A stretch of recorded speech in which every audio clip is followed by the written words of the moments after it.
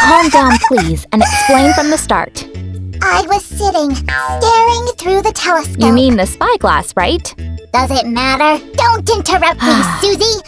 So I'm looking at the sky, then a star starts falling down and BAM! Lands right in our yard! Oh my!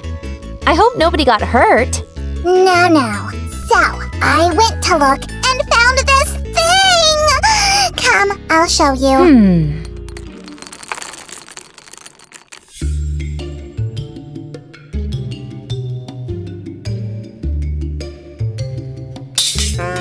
There! What's this? What does it look like to you? Well, robot parts, I think. Yes, that's right! And there's this piece of paper with symbols. This must be some top secret extraterrestrial information! I'm off to decipher it. Ugh. And you start assembling the robot.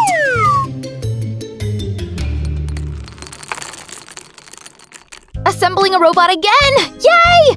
Guys, do you like assembling robots? Write in the comments, please!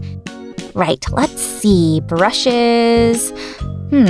Weird. I probably should start with these parts. I've assembled so many robots, I feel like I don't even need any instructions. Look, a battery compartment. We need to screw it on. Carefully now. Sue, I've deciphered a part of the message. It's an incredible brush robot! Ah, that's why there are brushes here. Is the assembling coming all right? I think so. I'll connect the wires now. It's important not to confuse the colors. Looks like the base is done. Now I need to attach these smaller parts. Antenna? A robot insect? That's why the eyes are so big! Brush robot insect? No. It's a type of vibrating robot like the message says. By the way, some vibrating robots run on solar batteries. That means they can work while the sun is shining. Do you think that's the kind we have? Not likely. Look, it seems to be a compartment for ordinary batteries. Well, fine. This antenna bends so easily. And this part fits in the loop. Now I'll secure it with the screwdriver. They definitely look like eyes now. Let me stick them on!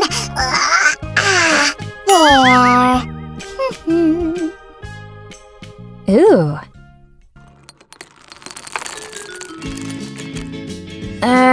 Attaching the brush seems trickier than I thought. And the brush is the most important part of the brush robot. You don't say. Sticky tape should help secure it. There! Oh, these bristles are so firm. You were probably made for hard work, little guy. Yep, this type of robot is used for cleaning clogged pipes. Oh, and maybe this one too. Well, they sent it to clean out a spaceship pipe, and it fell right out of it. Could be. Right, the big brush is in place. Only the small one left. I'll go fetch the batteries. Great! Looks like our wonder robot fallen from the sky is done. Let's turn it on. It's amazing! Let's see how it handles sand. That's always hard to sweep. Oh.